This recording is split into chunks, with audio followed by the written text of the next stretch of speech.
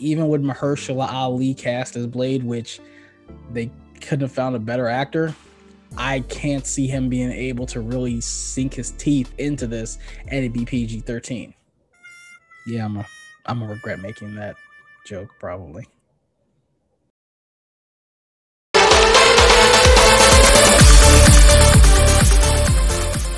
Welcome everyone to another episode of A World of Chaos. As always, make sure you have hit that subscribe button, hit that bell icon to make sure you're notified of when I drop more content like this, and make sure you leave a like.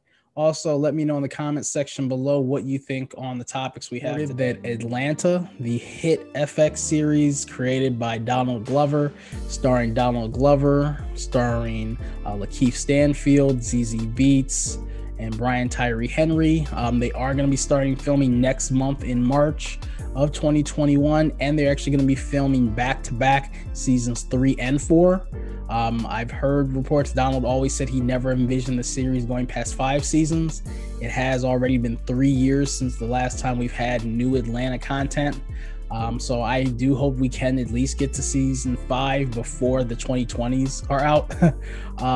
Right now they're on a British television show cycle where you have multiple years in between seasons. It's understandable. The series was immensely popular. The first season was nominated for multiple Emmys. Second season was nominated for Emmys. And since the first season, everybody on that show has been booked and busy. Donald Glover has since been in a Star Wars film. He's been in a live-action Lion King remake. ZZ Beetz has been in a billion-dollar box office film that has won multiple Oscars and was nominated for Best Picture in Joker.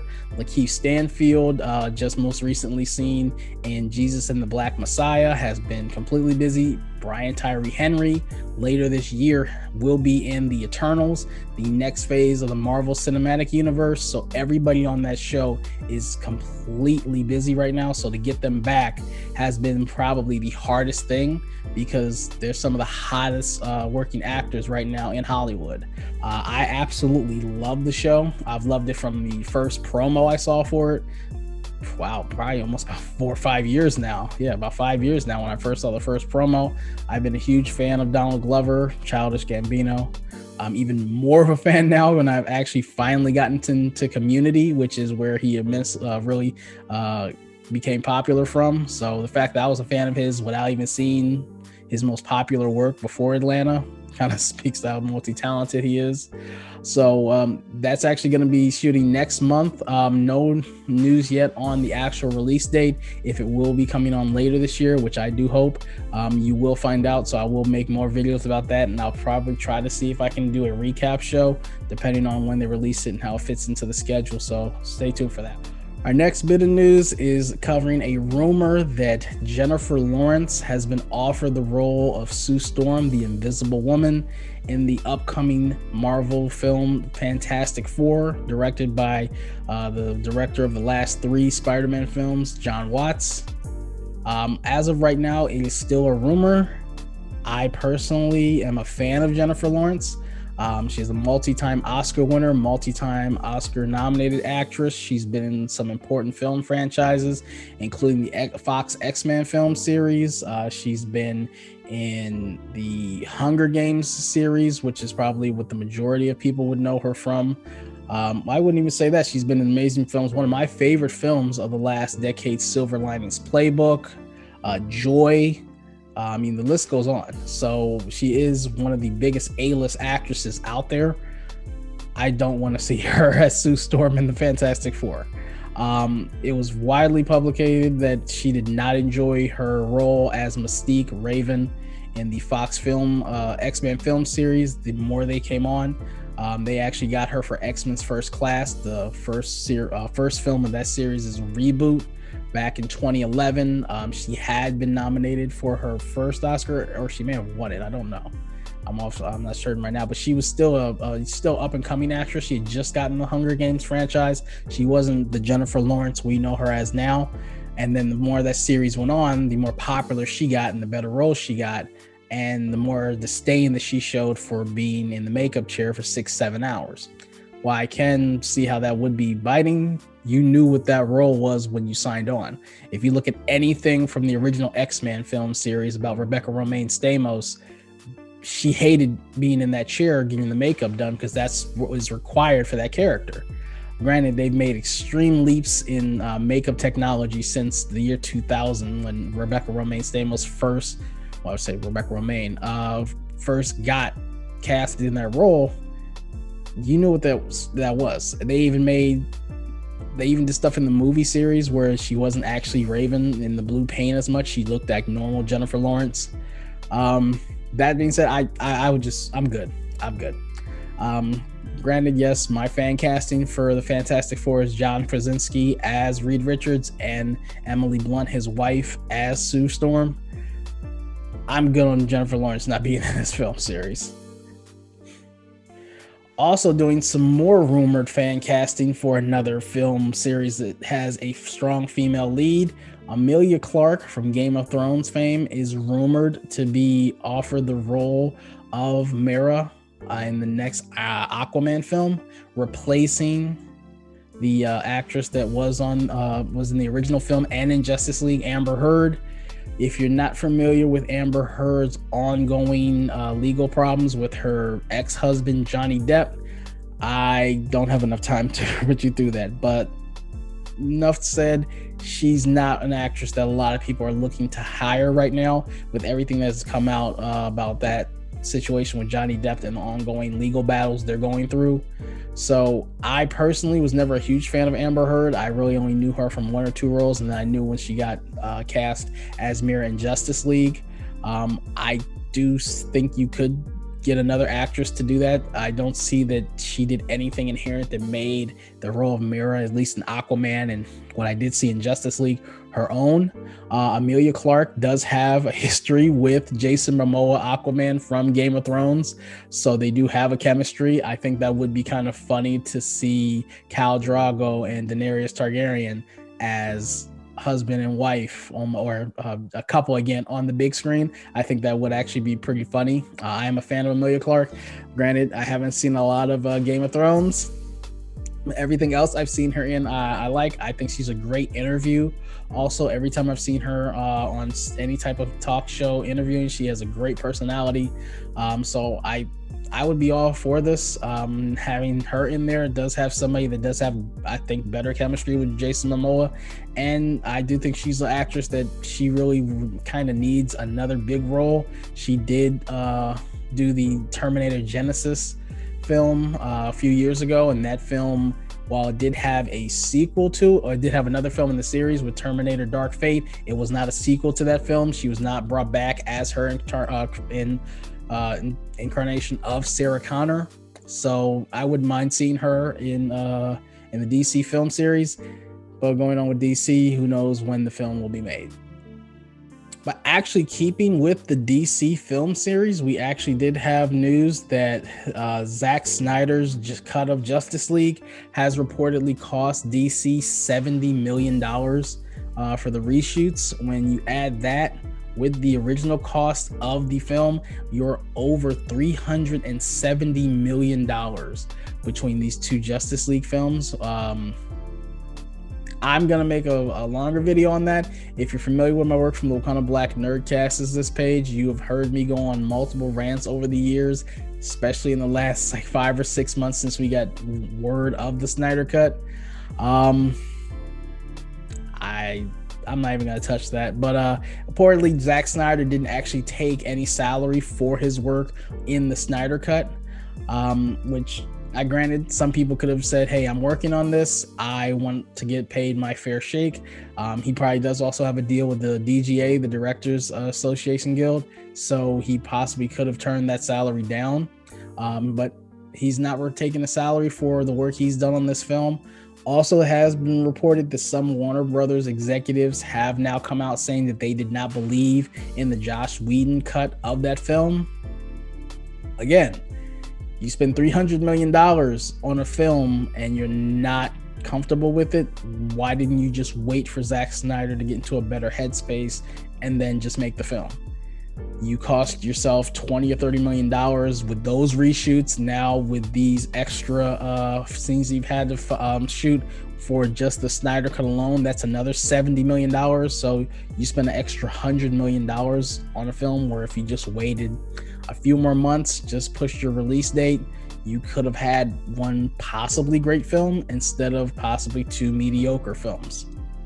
So we'll see with that.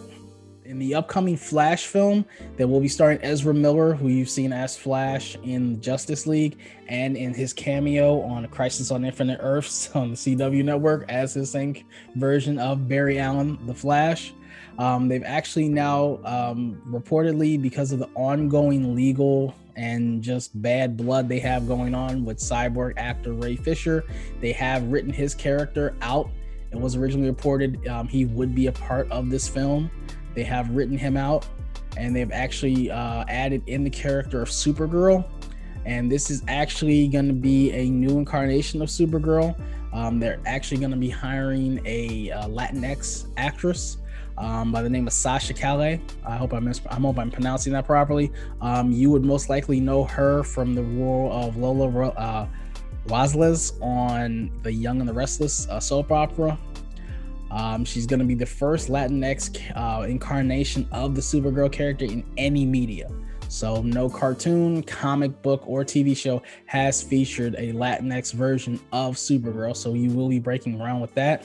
I'm all for inclusion. I really think that DC needs to start doing something to be more progressive. The only African-American character outside of Perry White that has had a huge role in this film series is Ray Fisher, and you're not doing anything with him. So I do think you do need to start having a little more inclusion.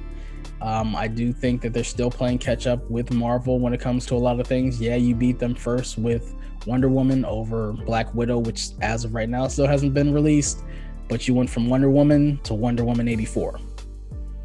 If you want to know my thoughts on Wonder Woman 84, you should be able to find that video on this page also.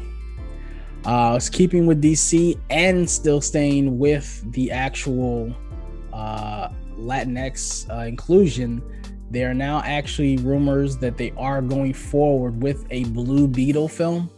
If you're not familiar with Blue Beetle is a very old character, but he's actually a mantle that's been passed on through the decades through different incarnations.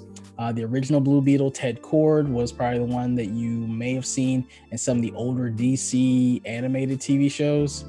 The current version in the comics, and it has been for around the last 10 years, is Jaime Reyes, who is a Latin character. They're actually going to be doing this film with a actual Latin director and writer also. Let me see. So the screenplay is actually written by Mexican-born writer Gareth Dennett. I don't want to mispronounce his last name, Acalar. And he actually is the co-writer of the Universal Scarface remake. Yes, they're making a remake to Scarface. We all knew that was probably going to come. He also wrote the Sony film Miss Bala, which starred Gina Rodriguez from Jane the Virgin fame. The film actually is going to be directed by Angel Manuel Soto. He's actually the writer and director of the Charm City Kings series. So they are actually really expanding their Latin inclusion when it comes to looking for not just characters, but also people behind the camera with writers and directors. So as a person of color, I do appreciate them making those strides. So hopefully these films get made. The Flash film itself has been under a lot of turmoil the last couple of years. They're on their third director, Andy Muschietti, who is the director of the It films, It Chapter 1 and 2. And I believe they're on their fourth or fifth screenwriter. Even Ezra Miller tried to write a draft of the screenplay just to get it made. So hopefully we do at least get to the actual Flash film so we can actually start getting some of this inclusion. For our next topic, we're going to be talking about some Star Wars news. It has been reported that Star Wars has cast the role of Ezra Bridger in the upcoming Ahsoka Tano Disney Plus live action series. The actor that they've actually reportedly offered the role to is Mina Mazad, who you would most likely remember as Aladdin from 2019's live action remake Aladdin. I really had a lot of fun with Aladdin. I thought Will Smith did a great job as Genie. Coming behind Robin Williams is not something easy, and to adapt what was an animated film into live action was hard. Guy Ritchie I think he did a really good job with that film. I think it was a great cast, and I really did enjoy Mina's work in that. I am a fan of Ahsoka Sana, and I do know of Ezra Bridger as a character. I wasn't heavy into the Clone Wars series, but I do know of him. So seeing another person of color get a prominent role in a great IP, I'm all for. Sticking with Disney, but staying actually going to Marvel, it has been reported that there are not going to be any R-rated films in the Marvel Cinematic Universe outside of Deadpool. Kevin Feige has said that Deadpool 3 will be rated R, continuing the trend that Deadpool started when he was a Fox movie character, which is the only proper way to have Deadpool. You cannot have a PG-rated Deadpool. And I think Ryan Reynolds even said, if you're going to go PG, you're not going to have me. The bad news about that is we do have a confirmed Blade film that will be coming out. I can't see how you can do a character that, honestly, a lot of these films and the MCU as a whole owe a lot of gratitude with Blade. That film series was rated R. The first Blade film came out in 1997, before X-Men and before Spider-Man. So that was the film that really set Marvel on the road that they are now. Granted, that was not the MCU, but it was a Marvel's property character that was done right, especially in the first one. The second one is probably the best of the series. I personally like the first one a little more. The third one, it does suffer from being the third one in the series, which it was the worst one in the series, which actually did star Ryan Reynolds too. So it's kind of funny how that all comes full circle. But no, I don't see how you can do Blade PG-13. This character is inherently R. It is dark, it is gritty, it is bloody. You cannot do a vampire, especially this way, PG-13. So I do hope that they do amend this, 'cause even with Mahershala Ali cast as Blade, which they couldn't have found a better actor, I can't see him being able to really sink his teeth into this and it be PG-13. Yeah, I'm gonna regret making that joke probably. Our next topic is Gina Carano. My second week of doing weekly news and my second week of talking about Gina Carano. This is not a trend I really thought I'd be continuing. It has been reported that she actually received leaked emails from Disney executives that were possibly accidentally sent to her, informing her that they were going to be getting ready to fire her in regards to all the inflammatory comments she was making about the election, about persons of gender identities, basically everything she was saying on Twitter. And Disney had it up to probably, I think, last summer when she really got into it. The election really threw fuel on the fire, and that's actually right before they had their investors conference where they announced all their solo spinoff Mandalorian series, and her character was not included in that. A lot of people were wondering why you didn't give her character a spinoff. Well, this is why. They were planning on firing her back in November of last year. So apparently she actually knew probably before any of us that she was going to be getting axed. I can't feel sorry for her in any way. I mean, the things that she said on Twitter, I think she's put out some type of lame apology. It's just, that's how you feel, that's how you feel. But I can't think that you would want to know, you would put that stuff out there and think that you're still going to keep a job with Disney.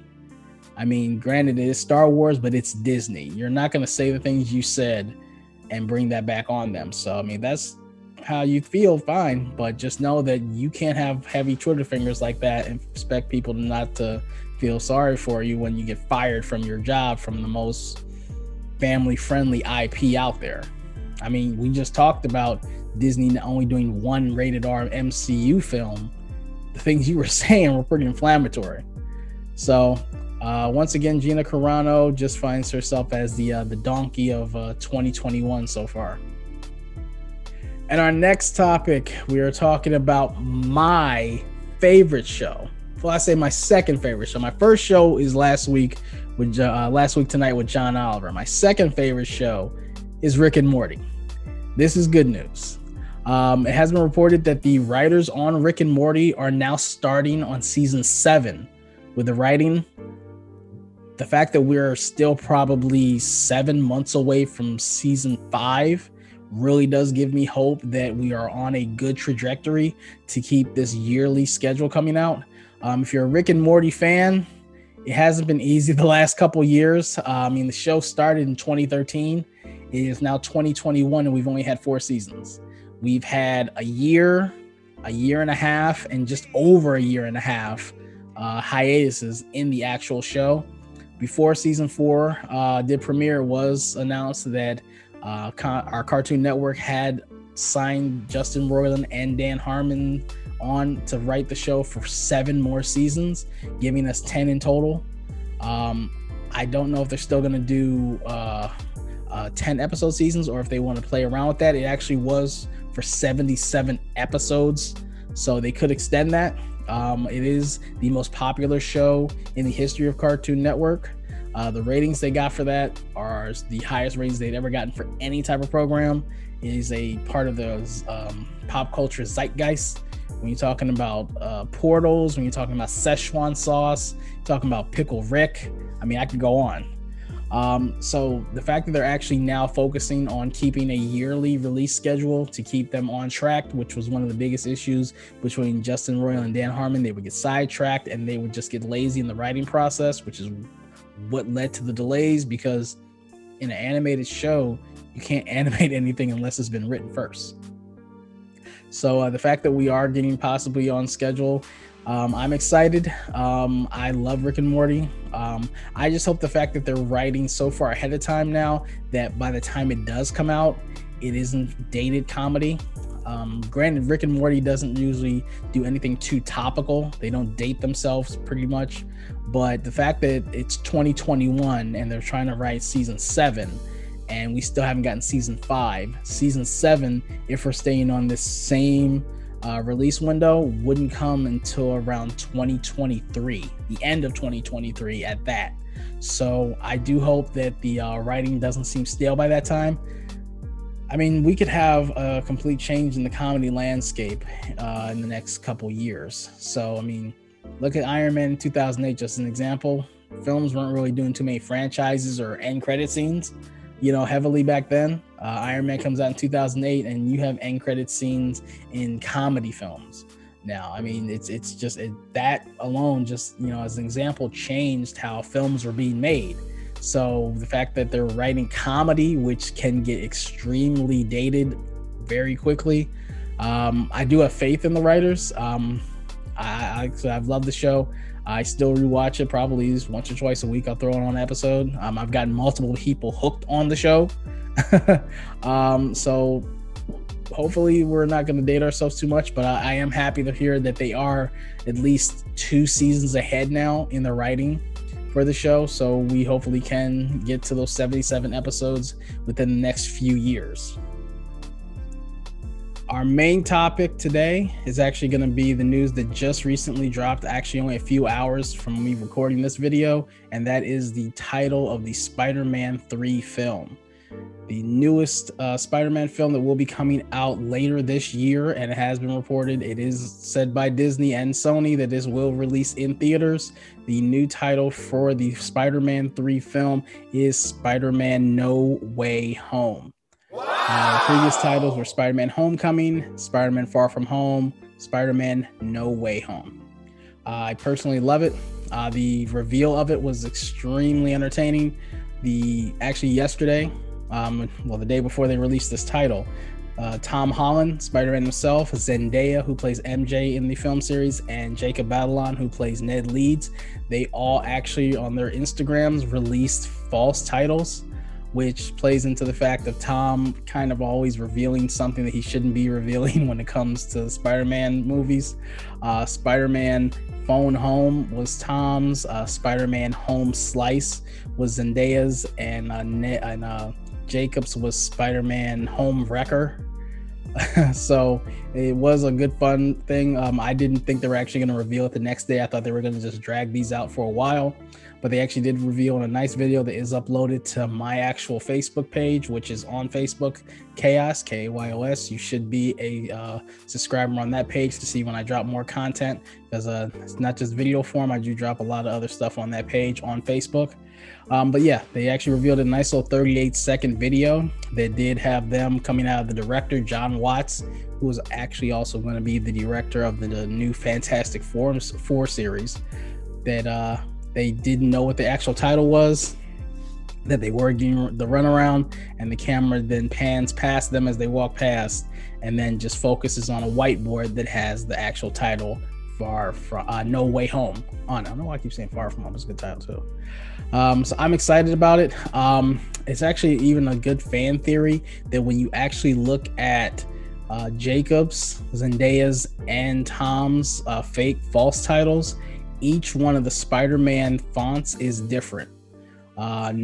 Jacob's was green, Tom's was red, Zendaya's was kind of a golden hue with the back font. And there's kind of a fan speculation already that these are giving hints to the Sinister Six. Each one of these titles, they didn't have to look different. They chose them to look different. So that may be them tipping their cap. Maybe we're reading a little too much into this, as we tend to do, especially now in this pandemic world where we're just starving for new great content coming from Marvel. So that's actually something that you want to keep your eye on. What do you think? Do you like the title? I actually like it. No Way Home does play into the fact that Spider-Man is going to be most likely on the run since the ending of Far From Home. Spoiler alert if you haven't seen it. His secret identity has been revealed. The actual only secret identity in the MCU that was still going, because one thing great about the MCU is that they didn't fall into the comic book tropes of having secret identities. Ever since Iron Man 1, when Tony Stark revealed I am Iron Man, nobody's had a secret identity. So this is actually really interesting. We do still have rumors that Emma Stone and Andrew Garfield might make appearances. It is confirmed that Jamie Foxx and Alfred Molina will be reprising their roles as Electro and Dr. Ock, Dr. Octavius, Doc Ock, respectively. Doctor Strange is also going to be in the film. Benedict Cumberbatch is confirmed to be making an appearance in the film. So the fact that you have Doctor Strange in the Spider-Man film and it's called No Way Home, possibly some multiverse stuff coming over from WandaVision and the Doctor Strange film. So you want to keep your eye on that. That actually is all the news I have for you today. What do you think? Do you have any thoughts on everything that's been going on with the Gina Carano scandal over at Disney? What do you think of Rick and Morty? Do you have a favorite episode? Do you want to see Emilia Clarke cast as Mira in the next Aquaman film? And what do you think of the Spider-Man title? Are you happy with it? Was it one of the ones you guessed? We all pretty much knew Home was going to be in the actual title. Let me know in the comments below. You can always find me on Facebook at Kayos. You can find me on Instagram, Team Kayos, and Twitter, Team Kayos. You can also find me a part of the Wakanda Black Nerdcast, is this channel here on YouTube. And you can find that podcast as well as this podcast on Apple, Anchor, Spotify, and more. If you don't find it on your actual platform, let me know and I'll make sure I get it to you. As always, I appreciate you being here with me. I hope you're doing well in these crazy times. Live responsibly.